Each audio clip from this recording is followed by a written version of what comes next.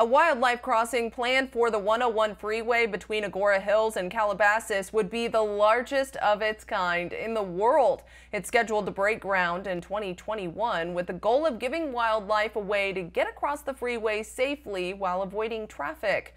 The crossing is planned to be 165 feet wide, rising 210 feet over 10 lanes of the 101 freeway at Liberty County Road.